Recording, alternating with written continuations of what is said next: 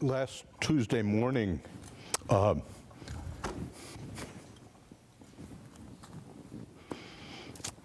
Oxford University Press sent me Chris's new manuscript and asked me to blurb it. And then Tuesday afternoon, Tuesday night, I was holding a meeting of the 30 or so people who work on Positive Health. Chris is part of the steering committee of Positive Health. He was coming from Michigan to be part of our group as one of the founders. He founded Positive Health, he founded Positive Psychology, he founded MAP, and a few other things.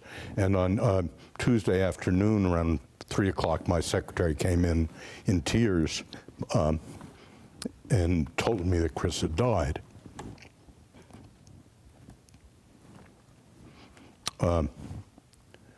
First thing I thought of, I had to go right off and talk to the 30 positive psychologists. I was with Rhonda Cornum, General Cornum, and Rhonda and I had been together on the day that 22 SEALs were killed in the helicopter crash in Afghanistan. That was 10% of the SEAL force of SEAL Team 6. And we happened to be with the SEAL commanders that night. And Rhonda said, death is terrible, but they couldn't have died at a better time. They were healthy. They were doing something that they thought was enormously meaningful. They were at the height of their lives and careers when they went. When I told that to Mandy, she said, that's awfully cold comfort. Rhonda officiates at funerals a lot. I don't. Jan does. She would know how to do this. I don't know how to do it. I asked Raith what to do, and my friend Raith does this a lot. And he said, well, you have to leaven it with humor. And Chris was enormously funny, as you remember. But I can't leaven it with his humor because all of his great jokes were sotto voce, so he would always drop his voice for the punchline, and everyone would burst into laughter, and I could never hear any of his jokes. So I'm at a loss, Raith. You're doing fine. Oh, good, thanks. Help me if I don't get through this. There's been something happened immediately thereafter, starting around 10 o'clock that evening. Well, most of you are on the net, and I'm on a lot of listservs, and one of them is the experimental psychologists of the world, and 4 of the great cognitive psychologists died this year: Bill Estes, George Miller, Dick Neisser, and Ed Smith. And I watched and participated in what people wrote, and it was all, you know, what geniuses they were and what great contributions they made. I've never, and then when things started to come in for Chris, I've never seen a waterfall of love. It made what was said of these great giants pale. And so what I want to do is just to read you a few things that other people wrote, interspersed. I've now read Chris's new book. It's 100 essays on positive psychology, and so I'll intersperse some of what Chris said with what some of you said. And then I want to have a little bit of discussion about how what phoenix can come out of Chris's ashes. And then I might do something else. So Dan Bowling wrote, Chris Peterson, a noted University of Michigan psychology professor, died October 9th. The field of psychology over which he loomed is called positive psychology. It was informed of his passing with a short listserv message from the founder of the field, Martin Seligman. Quote, my close friend and my closest colleague, Christopher Peterson, died today. Well, I got up at 4 this morning to quantify how close we were as colleagues. We wrote 50 articles together, and 2 books. Stunned is too pedestrian a word to describe how I and hundreds of colleagues feel. The online outpouring of grief from the positive psychology community which includes many of Chris's former graduate students, is overwhelming and ongoing. Mind you, academic message boards are not always the gentlest and mutually supportive of places, even ones with the word positive in the descriptor. But this time it is different, and there is remarkable consistency to the posted reminiscences. I've read about 350 of them now. Warmth, humor, kindness, and humility are words used almost without fail in each post. Others would come to mind: rigorous researcher, critical thinker, influential writer, famed lecturer, but those take a backseat to the simple humanistic character traits that Chris possessed in abundance. When you first met Chris, warm and humanistic wouldn't be the first words that came to mind. A bear of a man. Now that's Angela, Nansuk, Chris, me, and Mike Matthews from West Point. Bear of a man, shaggy-haired and bearded, relatively shy and quiet. He could be intimidating if you didn't know him. Although he won Michigan's top teaching award last year, he was not a particularly eloquent speaker, certainly not charismatic in a Tony Robbins sort of way. He liked his cigarettes, and he'd drink a beer with you. His favorite post-class meal in Philadelphia was a cheesesteak at Oscar's, a place that looks exactly like it sounds. He loved his parents and those close to him. I don't know if his parents have been told. They're 96.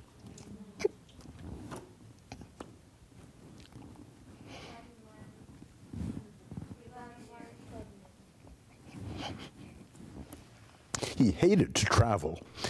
He would get away with the type of humor that would get most of us written up. In private, he was bemused by the fact that he'd become a celebrity in the scientific world after turning 50 and could actually get paid to speak if he chose. What was so special about Chris that prompted the emotional response from legions of fans and admirers was because, in his favorite saying, other people matter. And that is how he lived his life. When you were around Chris, you knew you mattered.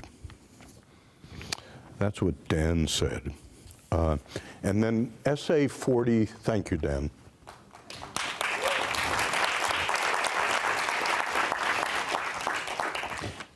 So there are 100 of these essays. They're remarkable. Essay 43, I'll just read you a little part of several of the essays, is called Having a Friend and Being a Friend, and relevant to what Dan told us. Those with stronger social relationships, assessed by both quantitative and qualitative indices, had a 50% increased likelihood of survival. Important theme that I'm talking through this, that Chris was intensely interested in mortality, survival, and risk factors for premature death. This finding held across age, sex, initial health status, cause of death, and length of follow-up period. So it bears repeating that other people matter.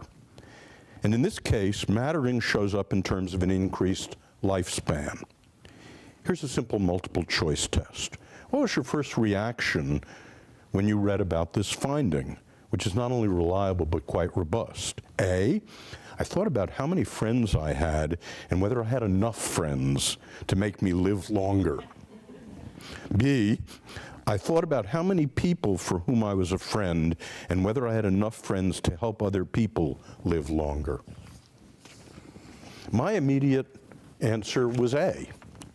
I admit it, but as I thought further, I realized that B was a pretty good answer too, and maybe a morally better one to boot. Note to students, sometimes your first reaction to a test question is not correct. Positive psychology can be criticized as much too focused on the individual. Many of the findings in this field are presented to the general public in terms of how they can benefit the individual. In other words, your increased happiness, success, health, and longevity. But sometimes doing the right thing does not always benefit the individual. Nonetheless remains the right thing.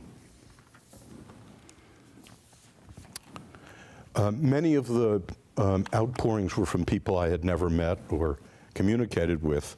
One was from someone named Rachel Harari. Anyone know her? No. Dear Dr. Seligman, on my computer desktop sits a folder that is entitled PS. It contains articles by you and Christopher Peterson.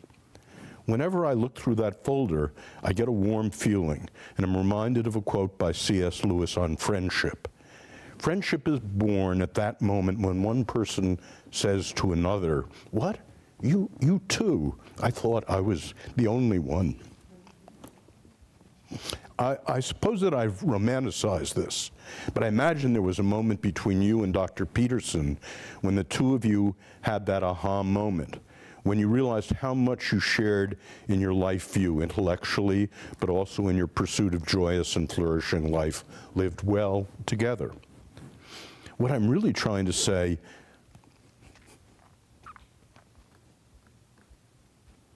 is that I'm so sorry for your loss. I know there'll be much public grieving, but for you, for those ideas that you will long to discuss, for all the little things you will want to pick up the phone and share with your dear friend, like this letter, for all of those moments, I am truly sorry. It was a lovely honor to be on the outside of your friendship and yet to experience so many blessings from the fruits of your commitment to one another.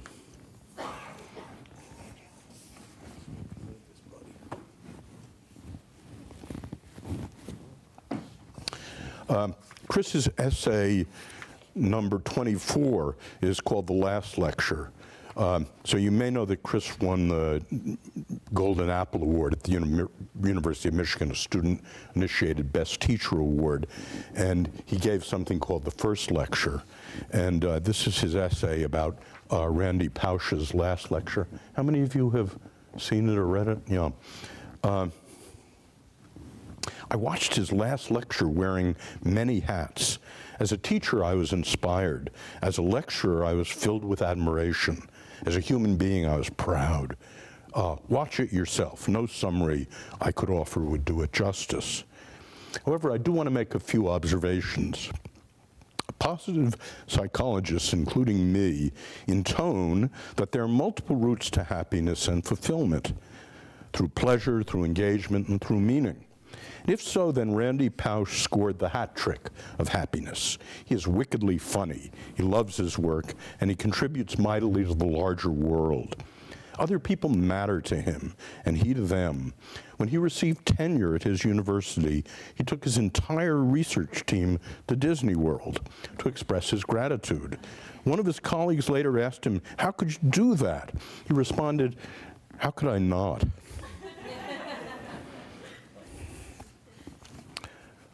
Adore is not here, but Adore wrote. Adore Dorayapa, I think I probably pronounced it wrong. But Adore. Yeah, she was map 5? 4. This is from Chris's last post in Psychology Today. Quote, "I thought of my own mortality. What would I leave behind? Likely not a gilded statue that would survive for many centuries. Regardless, I did have the thought that whatever legacy I might leave, and however short or long it might last, I hope it would be one that included what I shared with other people, as well as what I uniquely contributed." End quote. It breaks my heart to read his words and know that I can't hear them in person anymore. Chris, you have profoundly touched the lives of so many people in your wonderful and awesome blend of wisdom, energy, humor, and love and care for others. We will miss you so much, but your legacy is so a part of our lives, hearts, and minds that I know you can never really leave us.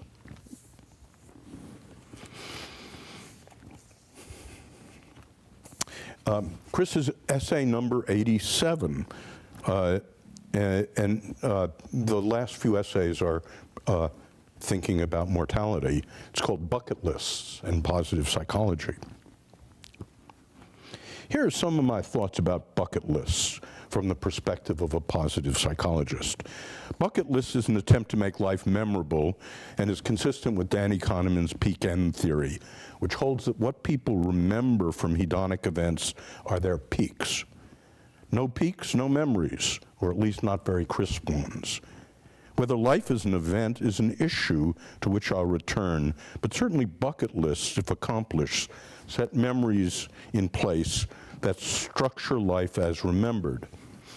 A bucket list can also be an attempt to make life meaningful, depending, of course, on the specific terms. Many of the bucket lists I read contains items that struck me as narcissistic, e.g. get a tattoo, but some did not. These lists contained items that would connect people to something larger than themselves, typically other people and their welfare. Take the entire family on a cruise. Positive psychology research suggests that the latter items are more important for a fulfilled life. Regardless of their details, bucket lists embody what psychologists have learned about goal setting. I look at Carolyn. Goals can motivate us to accomplish things, but the most motivating goals are those that are hard and specific. Every bucket list I read on the internet contains rich details about difficult things. Goals need to be coupled with plans for achieving them, but the right sort of goals are the first critical step.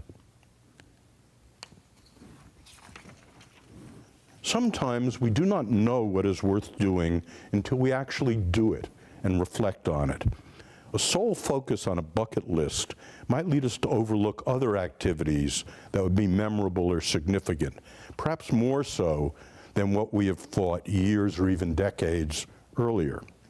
Remember George Bailey in the 1946 film, It's a Wonderful Life, who never achieved anything on his own bucket list, school, travel, but did, when given the opportunity to reflect, conclude that he had lived a worthwhile life.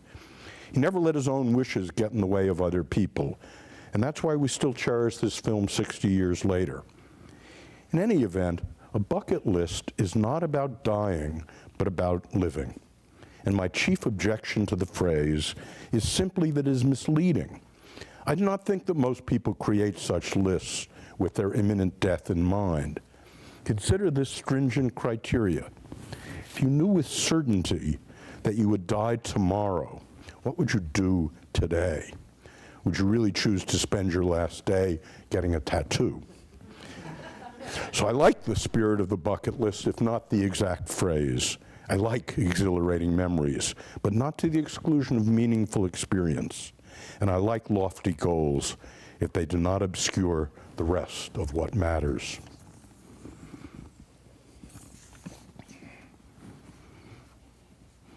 And then Jan Stanley wrote, Chris, as others have pointed out, embodied positive psychology principles in so many ways, too many to note in this forum. I've chosen a few to share. Embodying humility and gratitude. Chris often told the story of how Marty invited him to work on the VF classification system. I'll just tell you that story, you may not know it.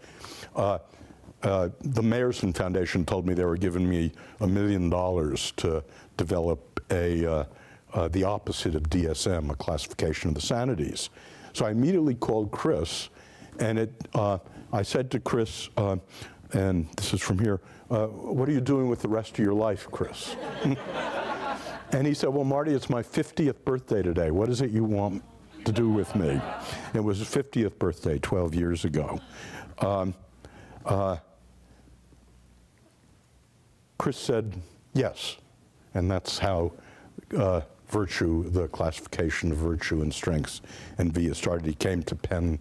He left his job at Michigan, took a 3-year sabbatical, came to Penn for 3 years. Continuing Jan, embodying Ikigai. We have it right, Kalari? A Korean phrase, isn't it Japanese? Japanese phrase, explained by Chris as meaning and purpose with passion underpinning.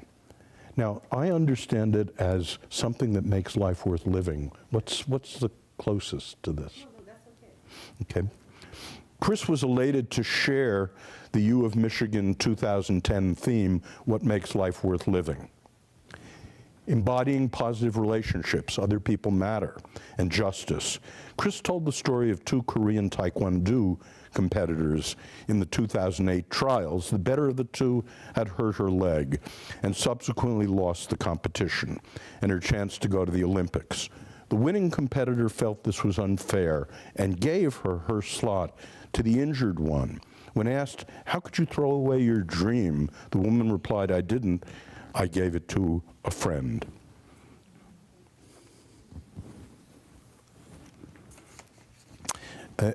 His reflection number 88 is about Jan's comment. It's called Days Are Long, Life is Short. I hope that no one thinks that a writer of reflections about the good life, i.e. me, has it all together. I do want to say something about that. In an essay called What Every Girl Should Know, I think, Robertson Davies, in a commencement address to the girls' school across the way from the boys' school that he attended in Canada as a young boy, asked the girls, as you come up to accept your diploma, what is the word in your heart? Is it yes or is it no? Now, Chris was a depressive and a pessimist. I mean, he didn't have it together, but his word in the heart was yes. Competitive soul that I am, I bet I could trounce most of you who read what I write on formal measures of neuroticism and rumination. As a writer, I try to convey a public persona of being somewhat evolved and somewhat wise. Believe me, it ain't so. A common inside joke among research psychologists is that we study those topics that we simply do not get. In some cases, this is obvious. Myopic psychologists seem more likely to study vision than their 20/20 colleagues. Out-of-shape psychologists seem more likely to study physical fitness, and unmarried psychologists seem more likely to study marriage. Following this line of reasoning, are positive psychologists less than positive? Sometimes yes and sometimes no. I could characterize the major players in positive psychology as walking the walk versus talking the talk. But they are my friends and my colleagues, happy or not, and I will respect their privacy. It's probably enough that I've just outed myself as needing further work. Sometimes people are urged to live in the moment. I think this advice needs to be qualified by understanding what the moment entails. To paraphrase Albert Ellis, if the moment in which we live is draped in oughts and shoulds, it's probably better not to live in it. Everyday life, of course, poses demands. And I am not saying we should ignore those we do not like. I am simply saying to myself, if no one else, to keep the bigger picture in mind. Things not worth doing are not worth doing obsessively.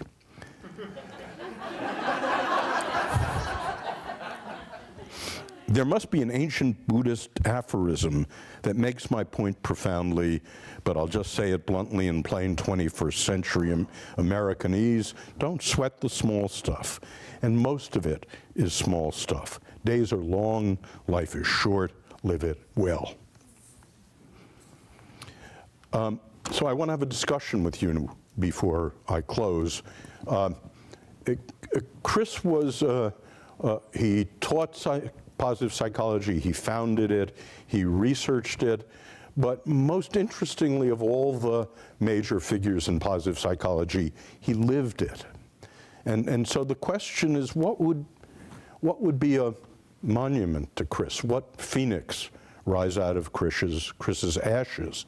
And I think it's the question of how we can, part of the reason I brought up what happened on the positive psychology listserv as opposed to the cognitive one was that those of you, Jan and Dan and Adere, were living positive psychology as well as your roles of teaching it. And so my question is, how can we institutionalize living positive psychology? One of the most vibrant things for me about positive psychology as opposed to psychology is you guys. What wonderful people you are. And that, you know, I've spent almost 50 years going to faculty meetings. I never met a faculty member I would trust my life to. But there are a good number of you I would trust my life to. So the question I want to ask you for discussion is, how can we create, institutionalize this combination of teaching positive psychology, researching positive psychology, and living it? Yeah, I'll frame it a bit. For 10 days now, I've been besieged with requests about monuments, memorials, scholarships, money, and the like. And as James knows, I've responded by saying, I just can't deal with that now, because I'm trying to mull over what would be the best memorial I know to Chris. And I think it's this question of institutionalizing living positive psychology. Lisa? Yeah, so just if you don't know about that, in fall of 2010, the University of Michigan had the theme, I think, The Good Life from Chris, and they organized scores of events around it. I got to go to give the Tanner Lecture in that regard, and apparently it was very successful.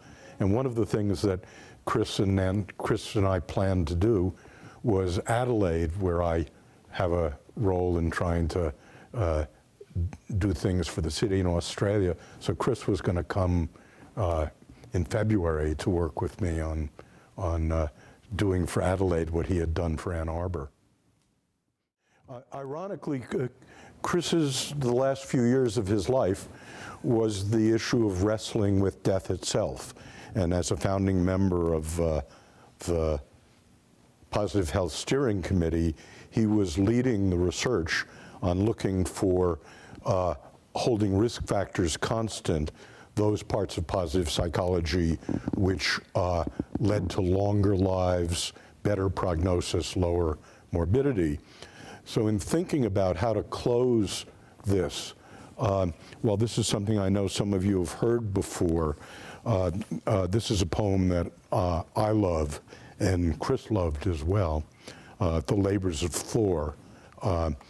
Most of the alums have heard this, but I think the new students have not. This is a poem by David Wagoner, and it's the last two stanzas that make sense of what goes before. Stiff as the icicles in their beards, the Ice King sat in the great cold hall and stared at Thor, who had lumbered this far north to stagger them with his gifts, which, back at home, seemed scarcely human. Immodesty forbids, his sideman Loki proclaimed throughout the preliminary bragging, and reeled off Thor's accomplishments, fit for sagas or a seat at the bench of the gods. With a sliver of beard, an Ice King picked his teeth. Is he a drinker? And Loki boasted of challengers laid out as cold as pickled herring. The Ice King offered a horn cup, long as a harp's neck, full of mead. Thor braced himself for elbow and belly room and tipped the cup and drank as deep as mackerel and deeper, reaching down for the halibut till his broad belt buckled. He had quaffed 1 inch. Maybe he's better at something else, yawned an Ice King. Remembering the boulders he'd seen Thor heave and toss in the pitch of anger, Loki proposed a bout of lifting weights. You men have been humping rocks from here to there for ages, an Ice King said. They cut no ice. Lift something harder. And he whistled out a gray-green cat with cold, mouse-holy eyes.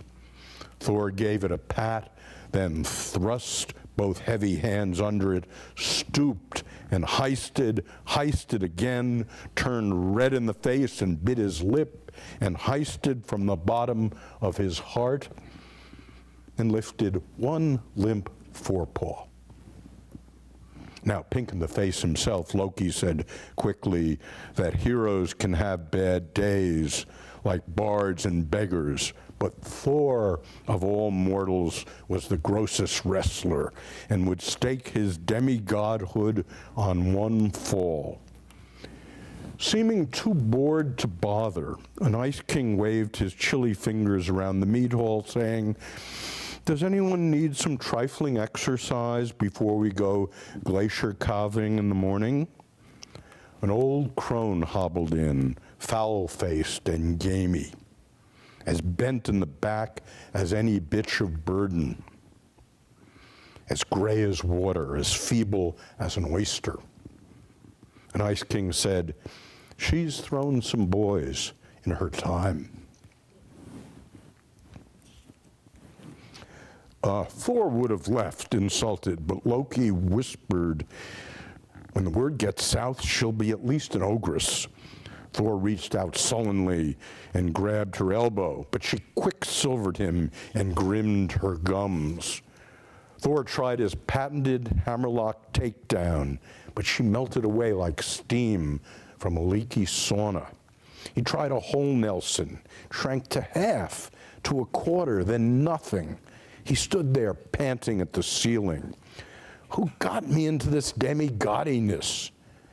As flashy as lightning, the woman belted him with her bony fist and boomed him to one knee, but fell to a knee herself, as pale as moonlight. Bawling for shame, Thor left by the back door, refusing to be consoled by Loki's plans for a quick revision of the Orthodox version of the evening's deed, including Thor's translation from vulnerable flesh and sinew into a dish fit for the gods, and a full apotheosis with catches and special effects by the sharpest gleeman available in an otherwise flat season. He went back south, casting his bitter lesson moment by moment for the rest of his life, believing himself a pushover, faking greatness along a tawdry strain of misadventures.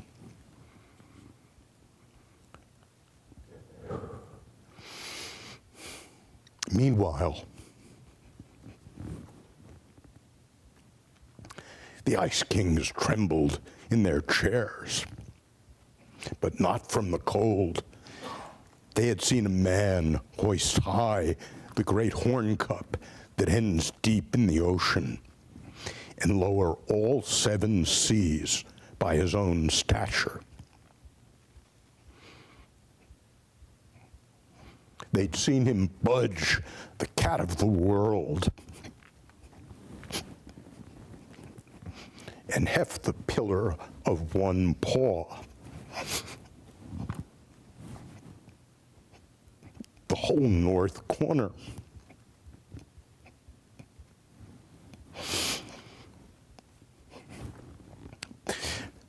They'd seen a mere man wrestle with death herself and match her knee for knee, grunting like thunder.